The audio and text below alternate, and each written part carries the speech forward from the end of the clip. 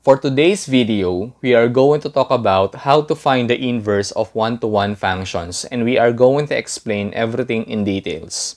So when we say inverse of one-to-one function, let f be a one-to-one function with a domain A and range B. Then the inverse of f, denoted by f of -1, is a function with a domain B and range A, defined by the inverse of y equals x if and only if f of x equals y for any y in B.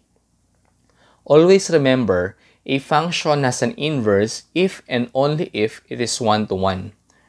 A function is one-to-one if the highest exponent is an odd number. But if the highest exponent is even number or an absolute value, this is not a one-to-one function. So these are the basic concepts that you need to remember in order for us to find the inverse of one-to-one function. So let's start and let's have an example. On example number 1, f of x equals 3x plus 2. To find the inverse of a one-to-one function, the first step that we are going to do is to write the function in the form of y equals f of x. So the equation of the function is y equals 3x plus 2. And then, let us interchange the x and y variables. Y becomes x and x becomes y. So we are going to have x equals 3y plus 2. And then, let us solve for y in terms of x. Let us move 2 on the side of x. It will give us x minus 2 equals 3y. Let us divide both sides by 3. Let us cancel this one. So y equals x minus 2 all over 3. So the inverse of 3x plus 2, that is x minus 2 all over 3. And this will be our answer. On number 2, we have g of x equals x cubed minus 2. So let us write the function in the form of y equals f of x. So the equation of the function, that is y equals x cubed minus 2. Let us interchange x and y variables. Y becomes x and x becomes y. So we are going to have x equals y cubed minus 2. So let us solve for y in terms of x. Let us move -2 on the side of x. It will give us y cubed equals x plus 2. And to eliminate the exponent, let us have the cube root on both sides of the equation. Let us cancel this one. So y equals cube root of x plus 2. So the inverse of x cubed minus 2, that is cube root of x plus 2. And this will be our answer. On example number 3, we have f of x equals 3x minus 2 all over 5. So to find the inverse of a one-to-one function, let us write the function in the form of y equals f of x. So the equation of the function, that is y equals 3x minus 2 all over 5. Then, let us interchange x and y variables. So y becomes x and x becomes y. So we are going to have x equals 3y minus 2 all over 5. So let us solve for y in terms of x. Let us have 5 multiplied by x is 5x. And then 3y minus 2. Let us move -2 on the side of 5x. It will give us 5x plus 2 equals 3y. Let us divide both sides by 3. Let us cancel this one. So y equals 5x plus 2 all over 3.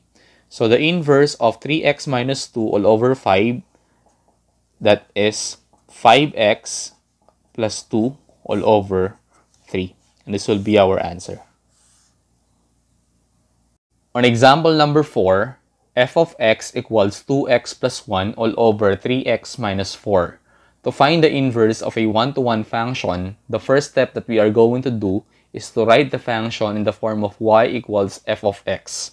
So the equation of the function, that is y equals 2x plus 1 all over 3x minus 4. And then, let us interchange the x and y variables. So y becomes x and x becomes y. So we are going to have x equals 2y plus 1 all over 3y minus 4. And then, let us solve for y in terms of x. So let us multiply x by 3y minus 4. And then we have 2y plus 1. X multiplied by 3y, that is 3xy. X multiplied by negative 4, that is negative 4x equals 2y plus 1. Since we are solving for y in terms of x, let us move negative 4 on the other side of equation and let us move 2y on the other side of the equation. So let us have 3xy minus 2y equals 4x plus 1. So let us factor this one. The greatest common factor between 3xy and negative 2y, that is y. And then 3xy divided by y, that is 3x. Negative 2y divided by y, that is negative 2, equals 4x plus 1. Let us divide both sides by 3x minus 2. Let us cancel this one. So y equals 4x plus 1 all over 3x minus 2. So the inverse of 2x plus 1 all over 3x minus 4, that is 4x plus 1 all over 3x minus 2. And this will be our answer. On example number 5, f of x equals x squared plus 4x minus 2. If you are going to observe, the given function is a quadratic function, and the graph of quadratic function is parabola. Therefore, this is not a one-to-one function because it fails on the horizontal line test. Always remember, a function has an inverse if and only if it is one-to-one. To determine if it is a one-to-one function, a function is one-to-one if the highest exponent is an odd number. But if the highest exponent is an even number or an absolute value, this is not a one-to-one function. Therefore, the function f of x equals x squared plus 4x minus 2 has no inverse function. And this will be our answer. On our last example, f of x equals x minus 1 all over 3x plus 5. To find the inverse of a one-to-one function, let us write first the given function in the form of y equals f of x. So the equation of the function, that is y equals x minus 1 all over 3x plus 5. And let us interchange the x and y variables. So y becomes x and x becomes y. So we are going to have x equals y minus 1 all over 3y plus 5.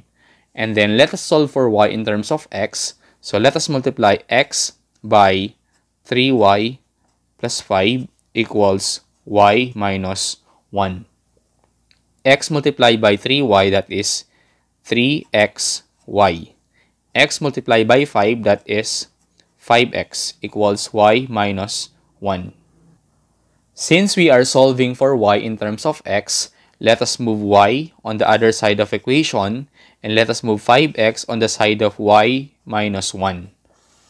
So let us have 3xy minus y equals negative 5x minus 1. So let us have y and then 3xy divided by y, that is 3x.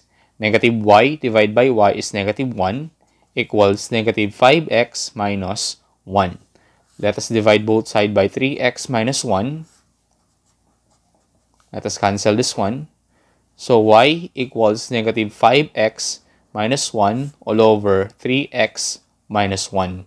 So the inverse of x minus 1 all over 3x plus 5, that is negative 5x minus 1 all over 3x minus 1. And this will be our answer. So I hope you've learned from this video. Thank you so much for watching and God bless us all.